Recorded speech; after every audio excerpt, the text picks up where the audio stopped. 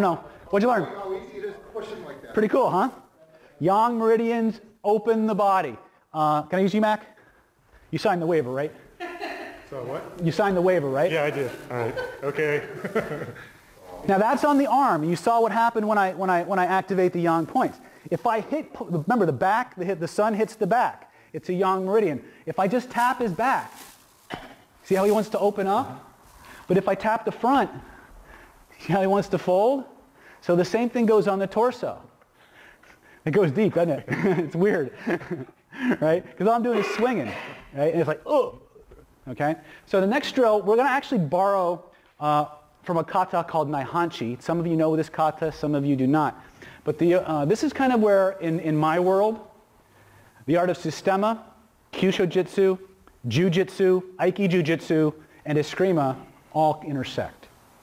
The opening move in that kata goes like this. Okay? And then it moves sideways. Okay? Now, to the average person who does that kata, they say I'm stepping over rice paddies and I'm blocking, and then I'm elbowing somebody in the chest or whatever. No. Remember, the kata is a code. Kata tells me how I'm being attacked, tells me how I'm going to counter, and what to do if that move doesn't work. So the opening move in the kata goes like this, which means if he were coming at me, wouldn't it be natural? There's a couple ways that people come at you. They either come at you with a fist in your face, a push, finger in the face. That's why some of your kata in various systems, they'll start like this. Or they'll start like this. This particular kata, or some start like this. This particular kata starts like this. This represents, on one level, someone coming at me with a push. Either one hand or two hand, it really doesn't matter. So he's coming at me with a push, this way, right? The original version, or the original interpretation I was taught for that move, first of all, it meant nothing. It's the bow. It doesn't mean anything. Horseshit. The minute you move from a natural stance, like this, into anything, the kata's begun. All the bowing movements, they kill people, okay? But this is a G-rated show, so we're not going to kill anybody on stage. But this movement tells me, if I'm late, see how my hands meet him? I am to touch this pressure point and this pressure point together and move that direction. He's going to fall in line for the hand to be hit. That's one level of application. Anytime you see a form, and most of your basic kata will do this, they will turn and they will go this way, and they will do this movement, and then they will go the opposite direction and do this movement. And most people will tell you, I have an opponent here and I have an opponent here. No. What that means is that that movement will work, other hand, on either side of the person who's in front of me. Kata Naihanchi goes here, but it moves sideways. So let's say he's pushing me.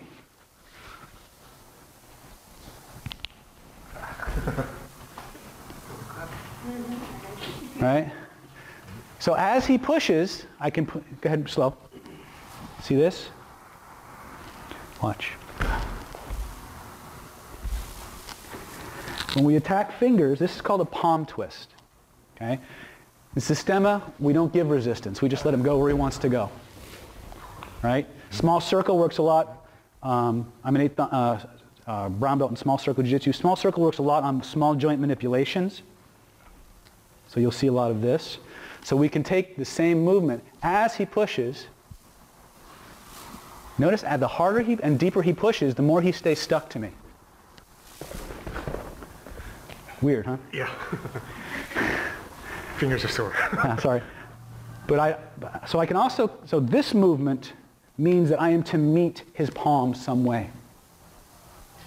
As I meet his palms, I am to bend.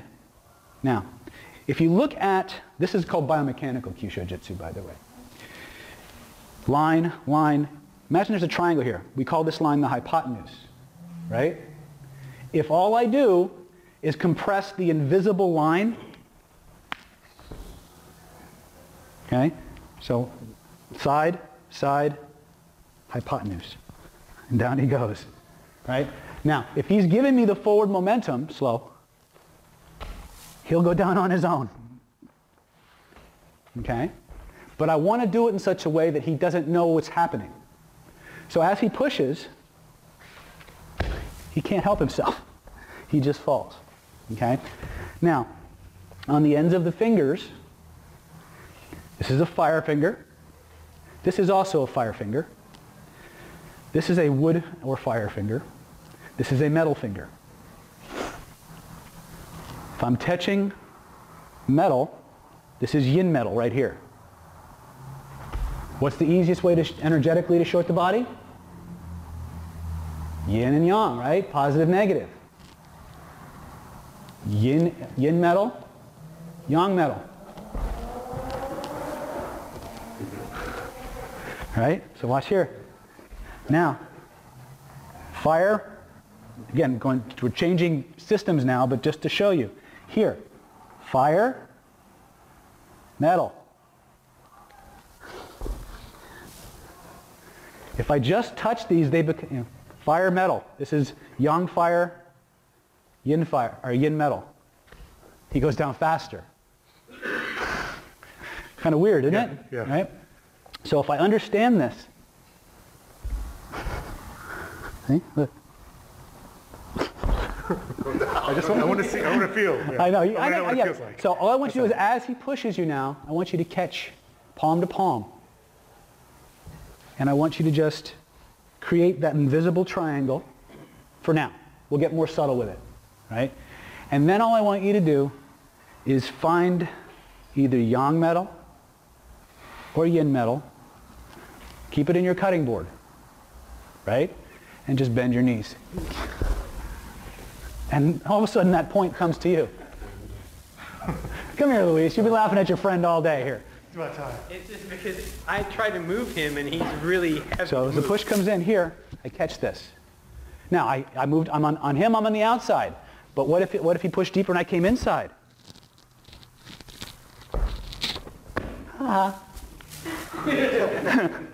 Right? So I can come in this way. I can come this way, but I catch this. I give him something to run into. It's an illusion. There's no support there, but he thinks there is, because he's trying to brace himself. And as he tries to brace himself, and then I pull him this way. Okay? But this is a biomechanical principle called side-side hypotenuse. Any place where you can create a triangle on the body, you compress the invisible side. You see it? Can you see the triangle? Any position you want. Side, side, hypotenuse. Right? Play with it. That's biomechanical Kyusho Jitsu. Go.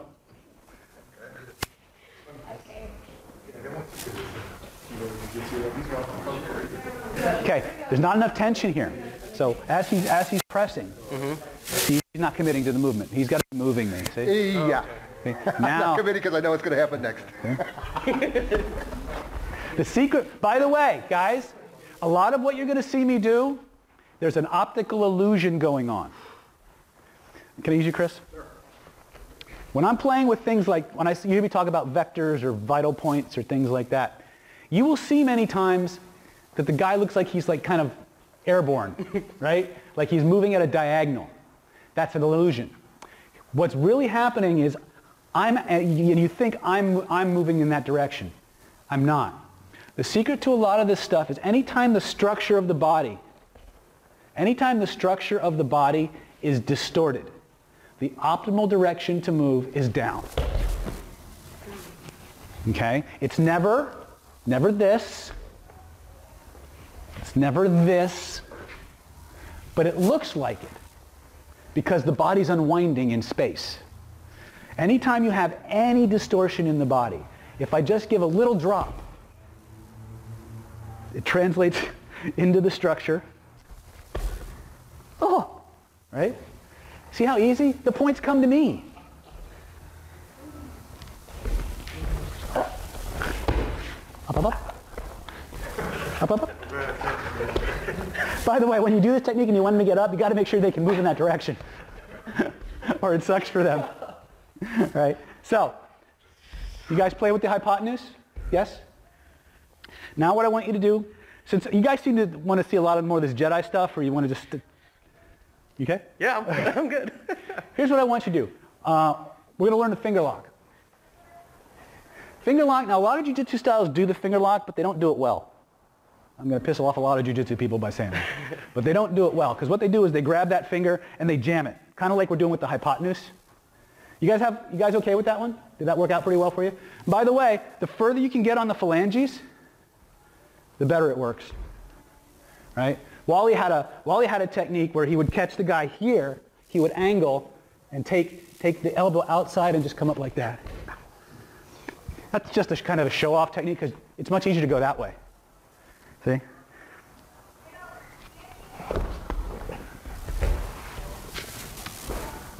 So, where was I going with this? Oh, finger lock.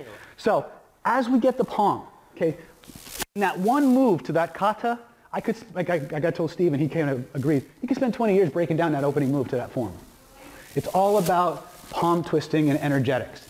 So one of the ways that we can do the palm twist from kata naihanchi is, like we started, we can do it systemically, which is here. Systemic, and we'll get into that in the next part of the meetup, and they start doing more jiu-jitsu stuff. Systema is all about non-resistance. If he pushes me, I move at the rate and speed that he's aggressing, so he never senses where it's at. Right? It tricks your nervous system. Wally J., who was the founder of Small Circle Jiu-Jitsu, had a similar concept, but he called it avoid a head-on collision of forces. So in other words, if Chris is pushing at me, I'm not going to go, ah! Or I'm not going to go, ah! Right? And try and wrestle him to the ground. I'm going to get out of the way. I'm going to get out of the way. See? Up. But there's another way to do this, palm twist, and get into the finger lock. What I'm about to show you, you can do on any digit. Okay? I teach 6-year-old kids to put 300-pound guys on the ground. Anybody who does any kind of weapons work, if you're not training finger locks and palm twisting, you're missing out. You're working a whole lot harder than you have to. Okay? So, on the first one, we were here, right? Second one, we were here. Third version, we're here. Now I chop the fingers. As I chop the finger, I'm going to take my little finger and my thumb. Anybody ever played Cowboys and Indians? I'm going to shoot him with my gun. There's my gun, right?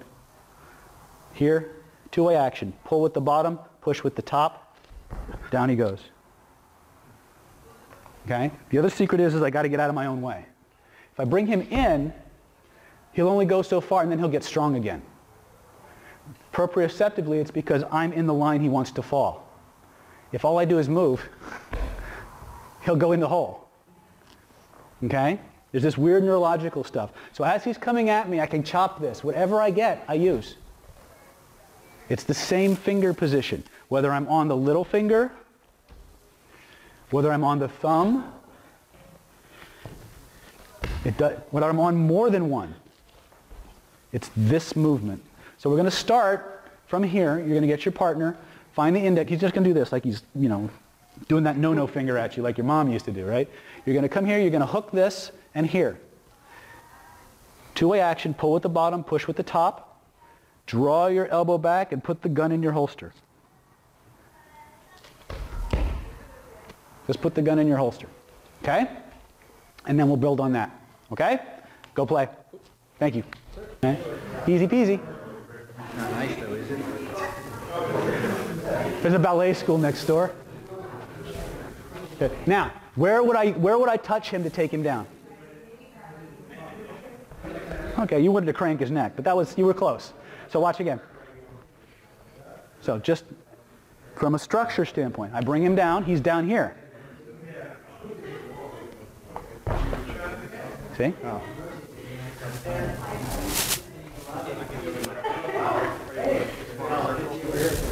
So I'm just forming a circle. Oh, with my left hand, does it work? Doesn't matter. You can do it this way, yeah. See? Oh my gosh. Now, the secret is, you got halfway there. So I'm here, right? Yeah. Now watch, I put the gun in my holster. Okay? So I'm here. That draws you in, that puts you down. See? So what happens if my finger breaks, and I'm pretty much Well, if the finger if it's broken. then I'm going to hit you. But the whole idea, a lot of this comes from the fact that you're terrified of it breaking. Most people's fascial connections in their hand are so tight that it's all you see is white. You know, now some people who are on drugs or things like that, they won't feel the pain. So you have to break. You probably will have to break it and go somewhere else immediately, because they will sacrifice a special forces person. They'll sacrifice the limb to get to you. So you've got to use these for what they were for, to get to something more vital. I can use these to control people, do pain compliance, if I'm a bouncer or something like that. But in the world according to David, the best compliance is when he's out cold. They don't, you know, they're pretty much done after that. So I'm always finding a way to get to the off switch.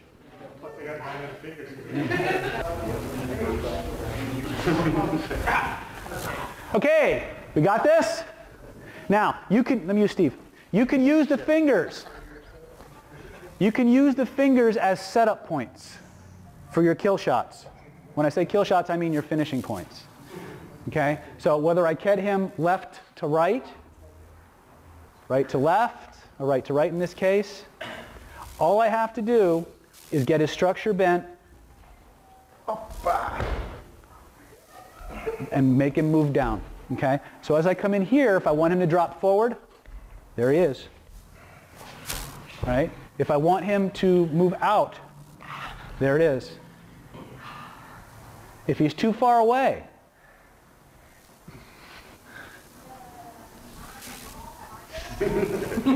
now we're cha-chaing, right? Right? But let's say he does that. Go ahead. I'm sorry. That's called crossed extensor reflex. Neurologically speaking, when this hand's in trouble, that hand turns into a coward. And look where I'm at. Right? Where's his head? Say cutting board. You never reach. You let them come to you. Yes? So where does this move lead you to? Where are you going with that? Come here. Him. Don't mean to do it on him. So, and again, the reason I'm spending a lot of time with the finger lock is because it's a very easy way to just change everything, right? Even these guys who like to grapple, you start playing with fingers, they get really upset, right? Well, a lot of things against the rules. But if I've got the finger lock in a right-to-right situation here, so I popped him here. Now, depending on what his response to that is, that may be lights out. That may be over for him, right? The next thing I want to do is I want to put him down. Ideally, I want to put him face down. To put him face down, we put him palm down, right? And then we just lay flat. There, thank you. Extend your hand behind you, please. Thank you. Right? And then we can do other things. But the whole idea is you want to think, sit up there, John. You want to think of your palm. I call this the joystick technique. Anybody ever see these kids playing with those remote control cars? In small circle, we have this thing we call creating a base. Many times when they have like rubber nerves or something like that, they'll go to do this move and they can stretch their finger all the way back to touch their forearm. In order to bypass that, what you have to do is you have to take the slack out of the next joint up. So whereas this works really well on John, so we're going to have to, anybody here have like really flexible joints that I can torque? No? Okay. So it's your turn in the barrel, brother. Anything. Okay. So what's going to happen now is, let's say he does have super flexible joints, right? And I go to do this and it's not working like it should. What I want to do now is I want to take all the slack out of the next joint up. I'm going to cup it. And now it's worse. Because I've removed the slack in the joint, but I've also, if I know anything about my polarities, yin-yang, fire metal. One pressure point causes pain, usually right on the spot. Two pressure points cause the pain to meet between the two points of stimulation. If I touch here, he gets a little bit of juice there. If I touch here, it's a touch nerve, it weakens the wrist. If I touch them both, I get a different energy, don't I? If I touch 3, it magnifies. Okay? So when I do this and I just take the slack out, that hurts. If I do this and I move skin and I lock those nerves in, it's worse. But now I've set him up for a KO or whatever. Does that make sense? So where was I going with this anyway? So he's turning and he's opening. So I'm coming in, he's giving me this. He's giving me 7th cranial, I pop him. Now I have to look at his body mechanics. What do I want to do to him? What do I want to do? Ideally, if he's not out, I want him face down. This is going to be the most helpless position for him, right? If he's a systemic guy, if he knows anything, if he has any kind of sensitivity, he'll try to roll out of it. That's why I want to punch his ticket as quick as I can, right? Maybe he didn't go down. Maybe he has rubber nerves. Maybe I'm off that day. Then I need to move him in such a way that his weapons can't hurt me. So now I've turned in front of his body away, which gives me the xylophone of his spine, the medulla oblongata, the brainstem. If I need to punch his ticket, I can. He's got a lot more to work. He's got a lot harder job to hurt me back. Also, I haven't lost control of him, because what if he's got friends, right? I can control him, okay, very, very easily, and still keep an eye on his buddies, right? That doesn't mean I want to stay here, right? Because it's only a matter of time. This is one of the reasons why we have to, thank you. This is one of the reasons why we have to understand the importance of movement and mobility, okay? Most martial arts are built around what we call a dueling model. Chris? They're built around, you are samurai, I am samurai. On the count of 3, we go, right? It's a dueling model. 20 paces, turn and fire, right?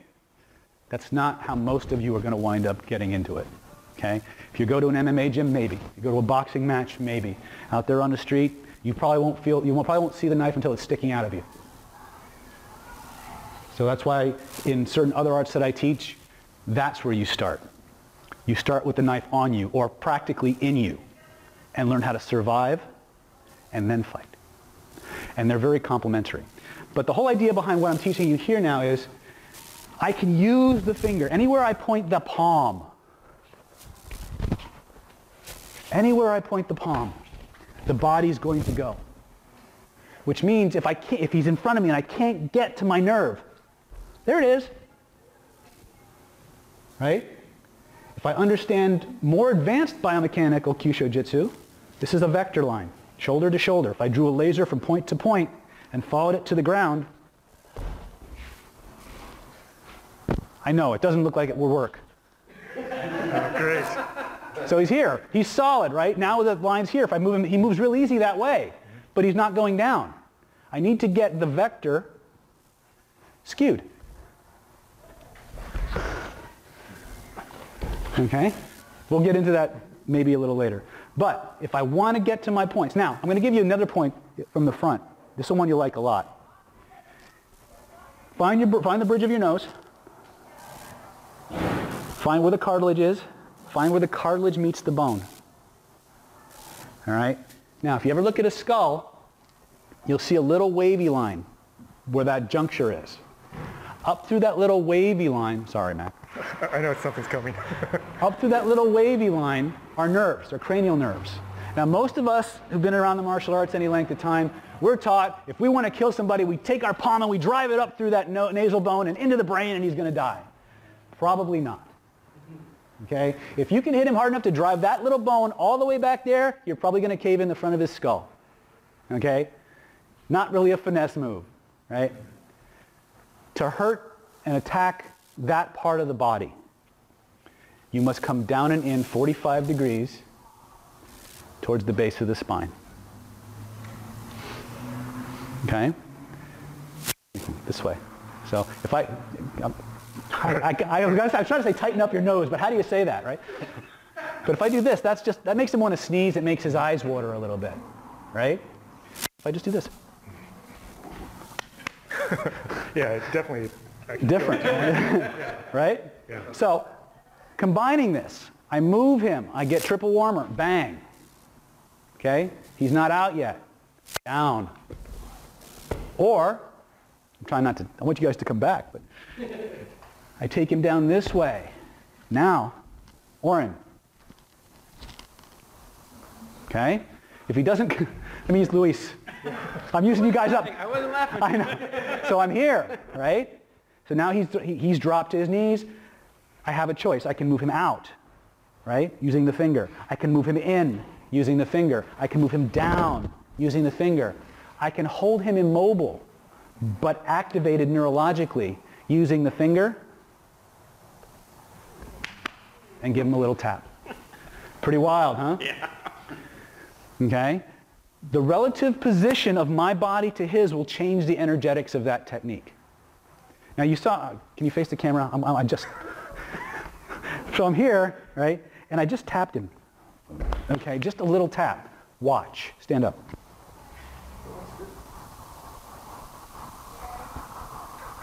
You see a difference? Sit, kneel. Just the change in relative height can change the energetic polarity of his body. Now that's a few levels up your pay grade. Bottom line, when I have him here, down and in, across the gristle of the nose towards the spine, even if it doesn't put him out, we'll at least break the nose, it'll make his eyes water, and it'll do this. It'll put him on his back so you can get away. So what I want you to do now, nice and gently, is as he comes in, you can meet it straight on. You can meet it this way. You can meet it this way. And all I want you to do is move him into position to connect the dots. Can you do that? Go play.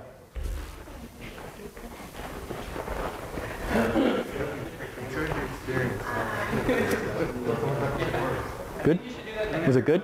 I think everyone needs to experience that, because when you see it, it doesn't. Yeah, when you see it, it's not as effective as when. And it's also the angle. Your angle is different. Right. Yeah. So standing up. The angle. I think when you were hitting me up here. All right. You're very welcome. The angle going this way. Oh, I thought it was supposed to keep you down. Keep your spine straight, though. Okay. That's one of the big secrets, is your posture has to be good. Okay. And once it's like that, then you. Yeah? Oh, if you don't? Oh, okay. Maybe I should teach you guys how to revive before we go any further. Yeah, maybe. Nice. Very nice. She's vicious, man. You see she, now, all she would have had to do, man, was just, wham! Over! I know, I had to coax him into doing it with me. You gotta watch out what you teach your girlfriends, man, because they will not hold back on your ass. To you, they will hold back on everybody else, but on you, it's open season. For